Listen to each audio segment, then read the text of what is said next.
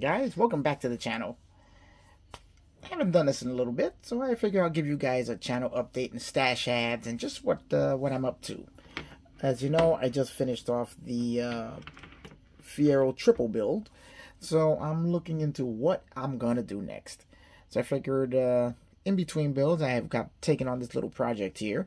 This is a Star Wars Transformers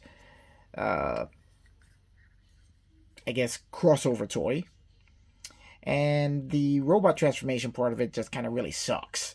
So I did like the spaceship part, so I figured I'm just gonna leave it in its spaceship mode. But when I was looking at it, the detailing just wasn't there. It's got some good engraving and all that, but it just had no weathering, nothing. So I decided I'm gonna weather it up and I guess make a painting exercise out of it.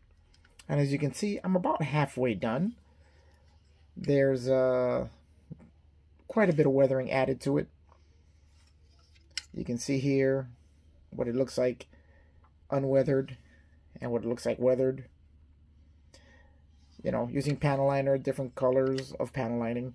And here you can see a good example of what the detailing and panel lining and weathering compared to the other side, which has only been panel lined but not weathered. So this is just a fun little exercise. Also did the landing struts have also been metallized and painted up, so this will be on the channel when it's done. Just something to play with in between builds. So let me show you guys what some stash ads that picked up recently, which are going to be on the channel at some point. First one is our 71 Boss Mustang. I was really looking forward to this one. All new tooling. I've seen a lot of guys review it on their channels, and I'm really looking forward to diving into this. Looks to be a really cool kit. It does say all new tooling, so I'm hoping that it really is all new and not just a refreshed older kit. But looking at that, it looks like it's really going to build up nice. The stance really looks correct on this car here. Undercarriage detailing looks good. Engine compartment interior looks really nice. So really looking forward to this. There are quite a few 71 Mustangs out there. So I may pick up another one and do a double take episode out of it, and just to compare the two. So that's the first thing we're going to look at. Now, here comes our next add to the stash. The Lancia Stratos. Let me see if I can pull back a little bit. There we go. This is very cool. This is one of my favorite cars of all time. I didn't even know this kit existed, but then I saw a channel where they were building it. I don't remember what the channel was, but they mentioned it was a Hasegawa kit, so I went online and I found it. Now that is cool. That's going to build up very nice, so I'm really looking forward to working on that one. Okay, let's keep this moving along. The next add to the stash, I have been looking for this for a very, very long time. I think this is a re-release of the original Aoshima kit, Season 1 kit, with lights and sound. I did build the MPC Knight Rider kit and added some lights to it, and that kit left a little bit to be desired, but once you put enough work into it, like a lot of MPC kits, the building them straight up, not quite, you know, what you would like them to be, but put a little work into it and sort out the issues they have, and they make some really good display models. So this is by Aoshima. It comes with, as you can see here, that little control box there for the lights and the sound. It's got a board with the LEDs in it. This is gonna build up really, really nice.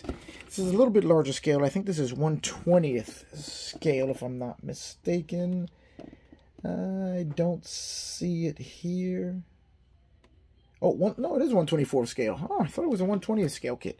This may be a new kit from Aoshima. I did see that it was recently released from Big Bad Toy Store, I think is where I got it. straight out of Japan. I had to grab it as soon as I heard about it, because you know me, I love me some Knight Rider. Alright guys, let's keep it going here. Here, a buddy of mine at work knows I'm a Battlestar Galactica fan, so he got me a Colonial Viper Mark II kit. Now this is a previously built kit, or previously someone was working on it at some point, as someone had already started some of the assembly.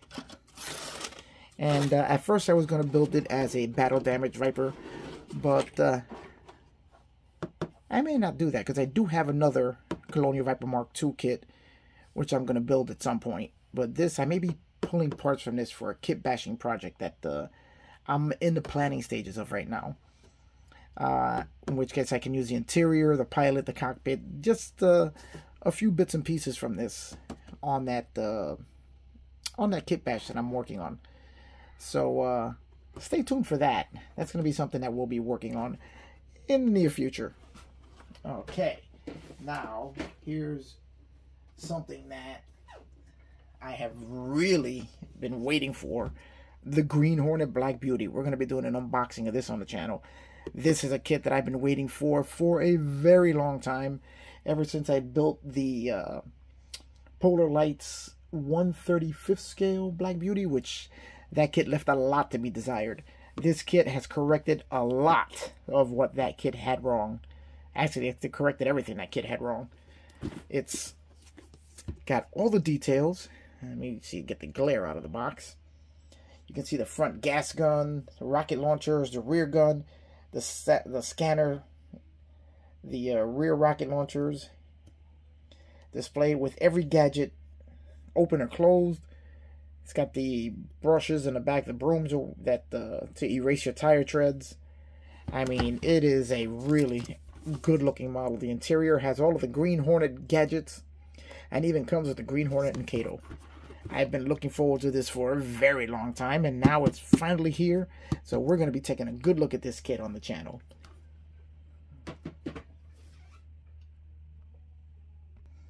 Alright, the next thing we picked up was the Porsche 911 Turbo from 1988.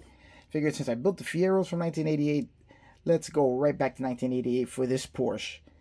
I have a cabriolet version of this car from Tamiya also, so I figured I would just pick up this hardtop, or coupe, which is very, very cool.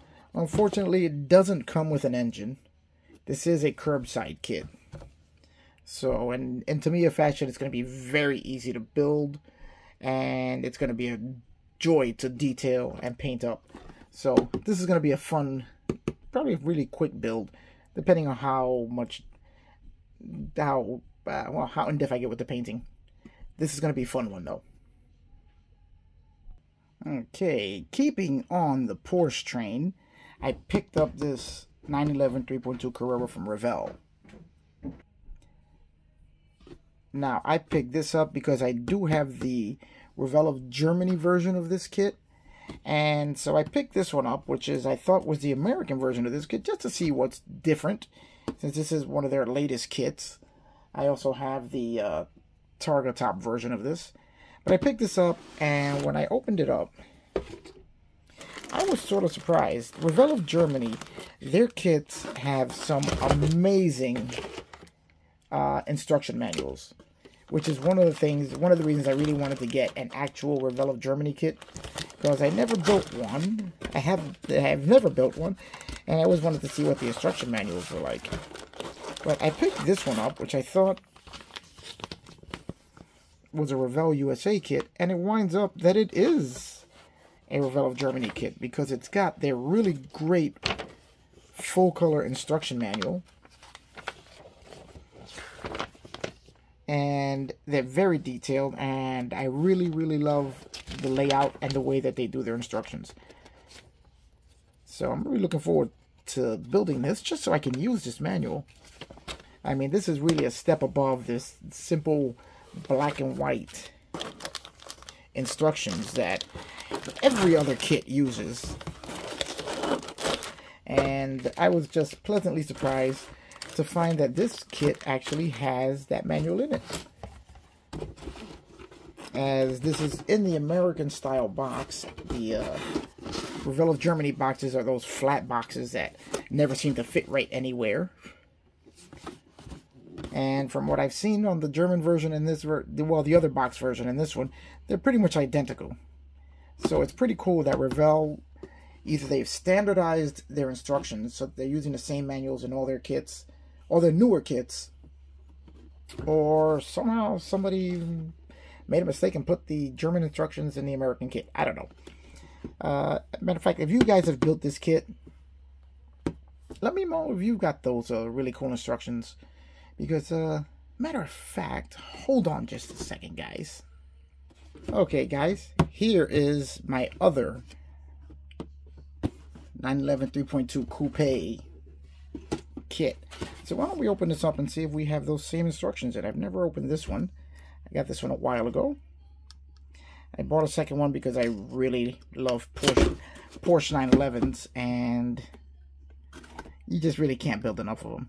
Same way I like building multiple Fieros.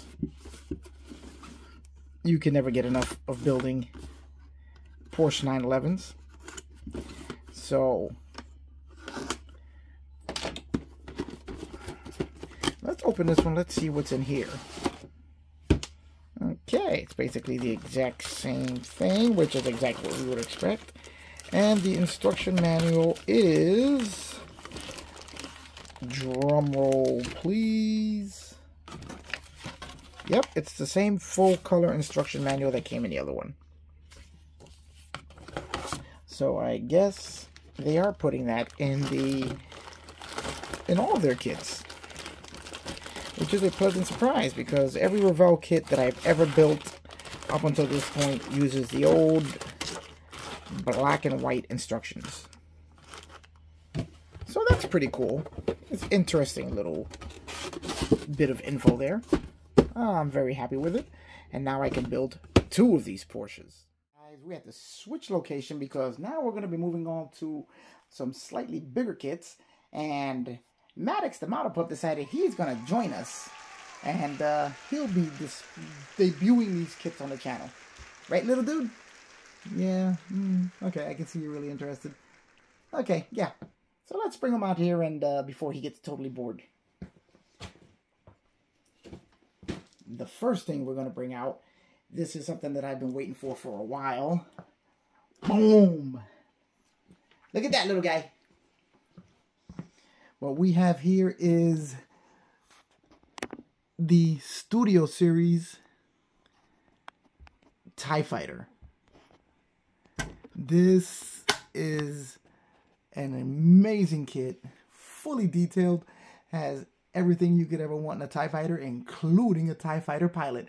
Very, very cool. Right, little man? What do you think? No? You're more like an X-Wing kind of puppy? Alright, no problem. But this is an amazing kit. It's fully detailed inside and out. This is definitely going to be something I'm really looking forward to building on the channel. Alright, let's keep it moving. Okay, now we're going to keep it going on the sci-fi bit. We already did cars. Now we're into my other favorite subject matter. And here is the next kit we're going to look at. Wow! Look at that. That is a 1/48 scale Gundam RX-78. Oh, see? Little man is really impressed with that. Look at him look at it. Wow. You love the Gundams, don't you, little guy? This is a giant-sized Gundam, 1/48 scale. This is going to be a great build to kind of get me ready for my Gundam Unleashed. We're going to start easy and build our way up to that. But this is a very cool kit, fully detailed, tons of weapons and features. Going to be great on the channel. All right. Now, as you guys know, I went to Comic-Con back in October. And guess what I found at Comic-Con? Scale models. So, we're going to break into some of what I picked up at Comic-Con. And it's going to follow along the same subject matter. More Gundams. Here we're looking at some Gundam Base exclusives. Now, Gundam Base is a store that they had set up at Comic-Con. And these are kits that are only sold at Gundam Base. Gundam Base it's actually a facility in Japan that is set up by Bandai. It's all geared toward Gundam, and they actually have a life-size Gundam there, which does a little presentation where it moves, it kneels down, stands up. Really, really cool. Maybe I'll put a little bit of a video of it right about here. Sure, why not? Take a look, guys.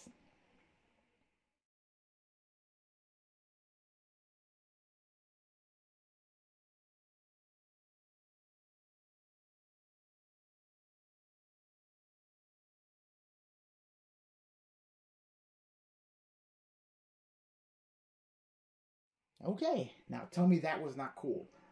Now what I got was a Gundam Base Limited Blue Destiny. This is made in a metallic style of plastic, which is very, very interesting. I've never seen that before. So that's going to be an interesting build there.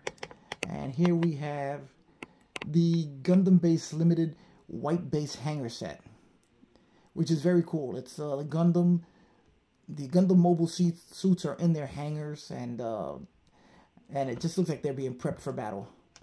So that's gonna make a cool little diorama. I think there's 3 of them in there. So these are some cool Gundam Base exclusives, right, little man? How cool are they? You know they're cool. You know they are. He's just trying, you know, not to show you guys how excited he is by this. But those are very cool, and those are, again, were Comic-Con from Comic-Con. Now we're gonna keep going and show you what else we got from our time at the con. Okay, guys, these are 2 larger scale Gundams, and these are what they call their clear kits, which is basically the armor is all clear, so you can see the inner workings of the Gundam. They are very cool. They had them all set up there at Comic-Con, and if you can see them if you go back and watch my Comic-Con videos. But they're very cool kits where you have all the mechanical inners, and then the outer shell, the armor, is all transparent. So that's going to be very cool. One is a Shiki, and the other one is a Zabu. So if you're into Gundam, you're going to really want to see when I get around to building these.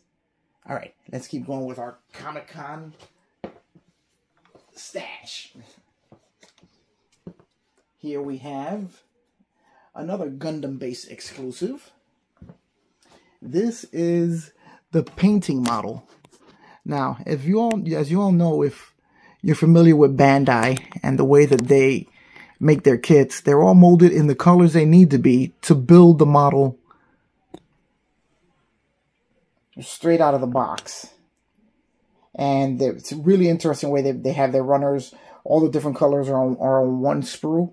It's really cool. Well, it's something a little bit different. This is another Gundam Base exclusive where this model is completely white. So it's ready for you to paint in whatever scheme you want. So you can pretty much do whatever you want with it. It's an interesting model. It's a very simple build. I've actually built this kit on the channel, and I made one chrome and one in what I call the real anime style. And it's a really cool, really fun kit to build. But the fact that it's all white to let you just use your imagination to color it any way you want. That's a really interesting way for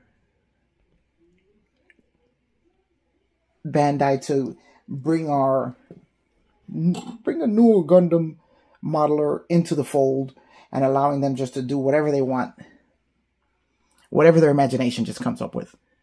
It's a great idea, I thought. So I'm going to try it, and I'm going to do, I don't know what I'm going to do with it yet, but I'm going to do something cool with it. Okay, guys, here I've picked up 2 more smaller Gundams. Another one of the painting models, as I think it's going to be a lot of fun just to do something crazy with that. And then I picked up this one, which is really, really cool. This is another Gundam Base Limited model, which is a debris part set. So you can set up a diorama with your Gundam with all sorts of debris behind it as if he's just gone through a battle, and this is what the remains of whatever it was that he was fighting on or for or against. And that's going to make a pretty nice display. So that's going to be very cool. So every year when I go to Comic-Con and I go to the Gundam base, I always say I'm going to come back with something really spectacular. At least one really spectacular thing.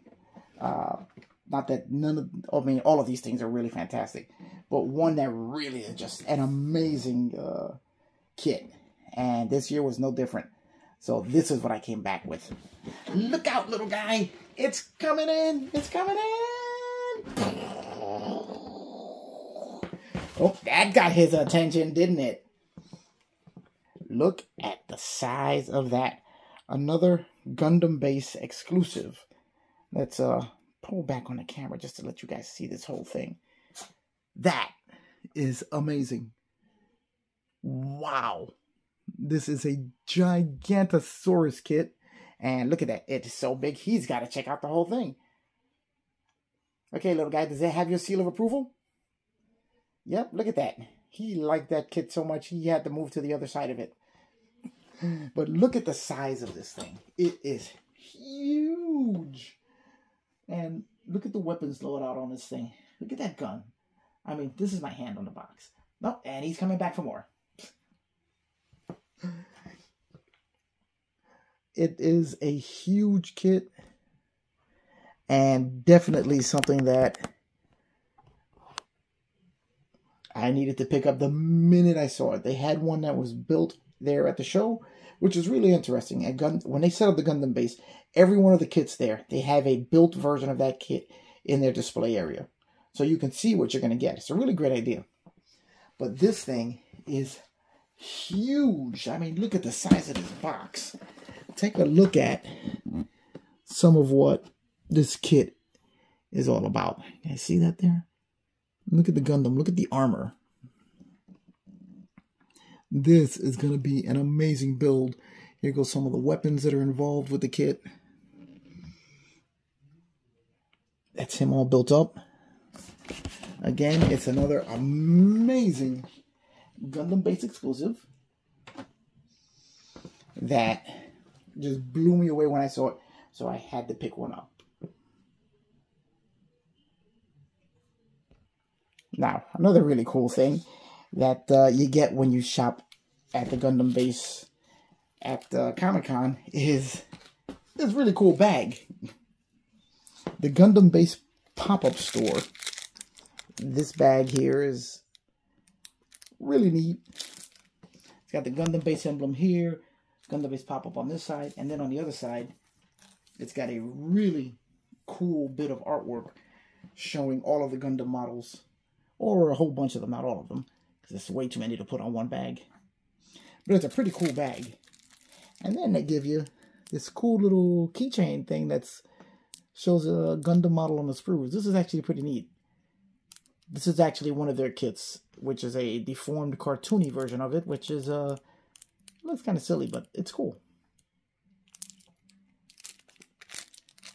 And you can scan that there. I don't know if you guys can scan it on the screen there and learn more about the whole Gundam universe. Okay, guys, now as for the next projects on the channel, we're going to do some interesting stuff here. The first thing we're going to do, I've shown this kit before when I did one of my previous Stash Chat videos. This is the car that Mrs. Onyx Models says that Mrs. Onyx Fierro, yeah, she's Onyx Fierro on this channel. Mrs. Onyx Fierro said was her dream car back in the 80s when she saw one going down the street and she loved the car. And I already told you the story about how I've been looking for a model of the particular car, and I bought her a couple of promo models. It's all the same car, but she says they're all different. And until she saw this one, she said I didn't find the right one. I don't understand it, but hey, whatever it takes to make her happy. So we're going to be building this one. So I'm going to have her search her memory banks for recollections of exactly how she saw this car. It's going to be a little tough because it was all the way back in the 80s when she saw it, when she fell in love with it. And even though we're a Pontiac family, yeah, we'll allow one Chevy. Now, so that's going to be the next build coming up on the channel. But wait, there's more. We're not going to be doing one build. We did 2 builds, 3 builds the last time. which drove me crazy. So I figured, let me make myself totally nuts again and do 2 builds at the same time, completely unrelated, just because. This is the Pontiac GTO 2-in-1. Now, I actually started this car a long time ago. It's my first, I think, successful fully airbrushed body for a car. As a matter of fact, let me go show you guys the body in case you haven't seen the video. There is an actual beginning to this build series, which I did sometime last year, and I just never got back to it. So let me show you guys what it looks like. Okay, this is the body. Now, this was a car that I had to paint several times because I kept screwing it up. And I finally got it to come out pretty decent. And then I figured, let me try these 20-plus-year-old decals and see if they'll actually lay down right. And they actually came out pretty good. So this car was just a big exercise in seeing if I can actually do it. So far it's coming out pretty good. I like the way the body came out. Took a lot of sanding to fix all of the errors in the paint. If you guys want to go back and check out the video on the Monogram 64 GTO, you'll see exactly what I'm talking about. Maybe I'll put a link in this video to it, so you guys can get a refresher on what this build is going to be about. But I did a lot of sanding, a nice heavy coat of clear, and I managed to actually save the paint job on this. I didn't think I'd be able to, but I did. And nobody's more surprised than me because I had pretty much given up on it. And I applied the decals, and the decals I got lucky with because I really didn't think that they were going to work. But they did for the most part. They're not perfect, but they're going to look good for a shelf display model. So I'm really happy with the way it came out. So I figure we're going to continue that. And since this is blue and she wants a blue Camaro, we're just going to make a blue build for the next projects on the channel. So that's pretty much it, guys. That is the update as far as I know. I think that's everything we got for now. I'm sure there's something I'm forgetting. But anyway, come back, join us on the channel, hit that like button, hit that notification bell so that you'll be notified when everything gets started here on the channel. Because I don't even know when it's going to happen, but at least you guys will. And join back as we finish up all the detailing on this and get started on these 2 as our next builds. And then we're going full-on sci-fi, guys. Done a lot of cars. Now I need to do some sci-fi. And we got a lot of stuff. Oh, wait, there is some more stuff. And we'll do that on another Stash Ad video. All right, guys. That's going to be it. I will see you on the next one. And BG, let me know what you think about all these Gundams. Because I know you're an anime guy just like me. All right, guys. The little man is calling me. And, you know, he's the boss. So I'll see you on the next one.